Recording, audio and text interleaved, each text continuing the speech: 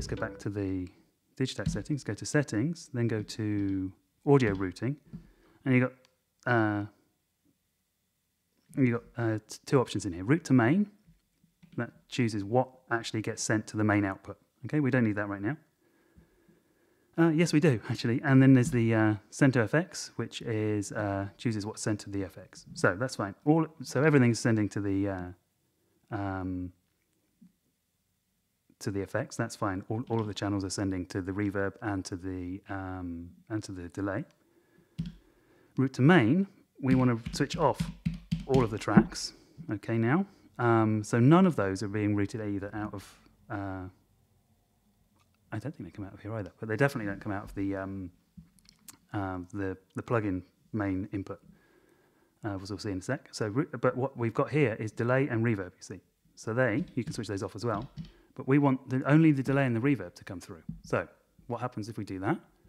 Okay, well let's go back to beginning. Let's light all those up again, and just play it. You hear that? So what that is now is just the just the delay and the reverb. That's all that's being routed out to the main. So if we were to say, okay, so let's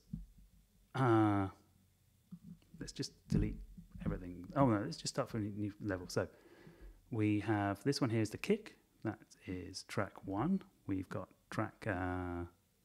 Let's see. Let's set these up so we can record everything at once. So they're all Digitakt. And we will probably want another one. So this one is going to be track 7 for the Rhodes. This is going to be track 6 for the hats.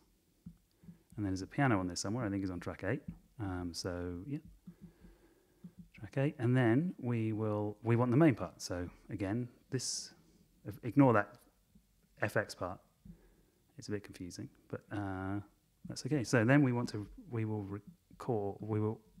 arm all of these for recording, and you'll see, wait, let's switch them all to auto so we can hear them coming in. Now, what we've got is these 4 tracks here are set to record directly from track 1, track 7, 6, and 8.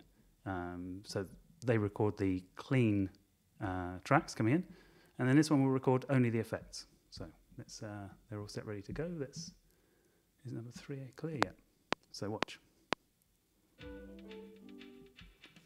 Okay, we're soloing that so we can't hear it. Okay, so that's captured a loop of everything. So you can see everything's there. Now let's play it. Well, yeah, let's play that, and let's mute the. So that's everything clean. Oh, that's not on. And there's the effects. Now, I don't find this particularly useful because all the effects for all the channels are mixed into one track now, which makes it difficult to edit. And recording things onto separate tracks is the whole point of editing.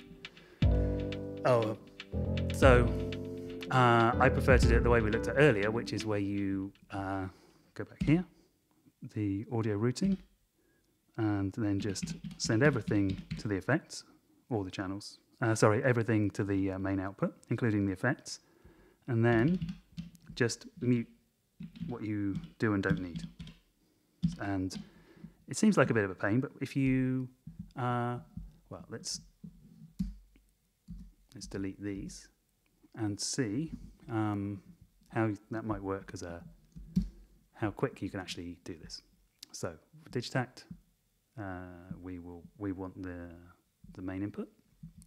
And let's do the, let's unmute the kick and, well, record.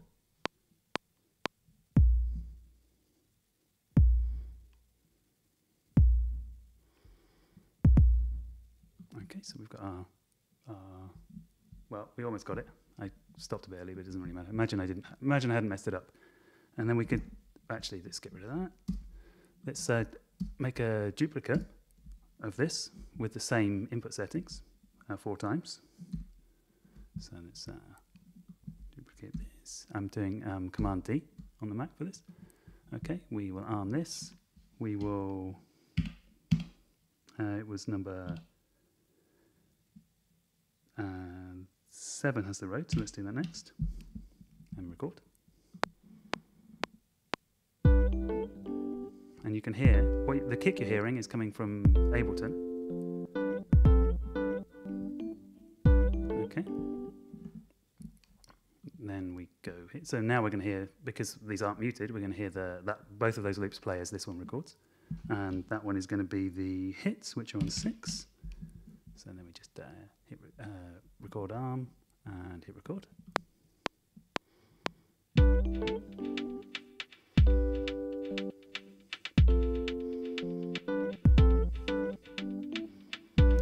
Neat, right? Now, what if we were to have a different pattern?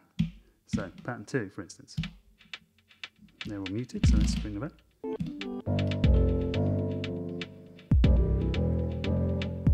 Okay, we probably don't want the piano on this one. See, so we've got a different Rhodes, which is on number 7. So if we mute everything but that, and go back to the Rhodes, which I should have given these names, but never mind. I think it was the second one we recorded. Let's just do that. Okay, so, and we record that. So they're all muted but there, record. Okay,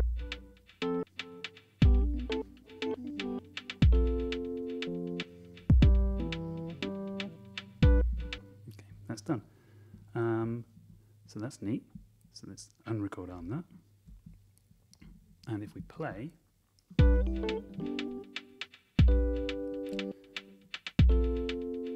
we've got all 3 tracks, and all of them have their reverb and delay in them,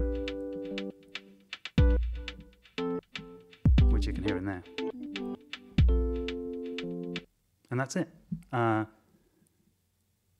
Hopefully that's handy. This is really, really easy to use. All you do is drag the Digitakt plugin to a MIDI track. If you've got lots of machines, if you had a Digitone as well, or I think the analog boxes also do this. Anything that works with Overbridge will have a plugin, so you could have a MIDI track for each one and have them all running in sync and all routed to different tracks. And theoretically, if your computer's fast enough, unlike this old thing, you can record all of them at once, which is cool. Then you just record the loops in. As you saw, they all are recorded in sync perfectly, and they also stay in sync with the Digitakt. So if you like, you can also just use this as the plugin just to keep the 2 in sync. And you can have different instruments, of course, in Ableton, and you could use the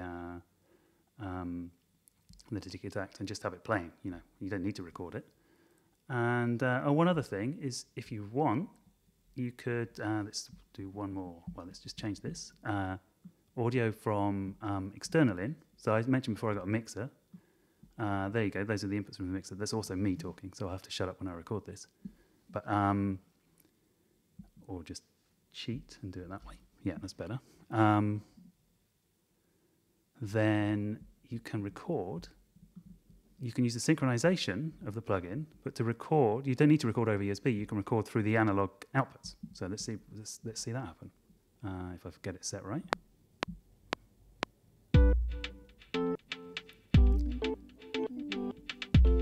Apparently I haven't got it set right. What did I do there? Did I? No. So I will just have to shut up and. Oh yeah, I did. I didn't turn it up. That's why. Okay, so let's now switch to turned up and let's try again.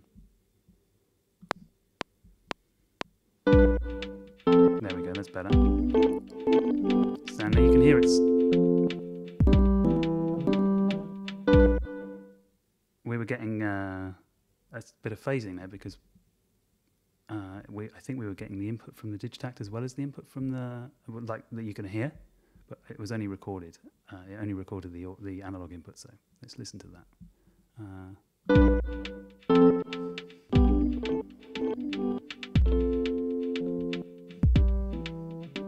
It's because it's playing both. That's why. That's why it's phasing. Well, does sound slightly out to me.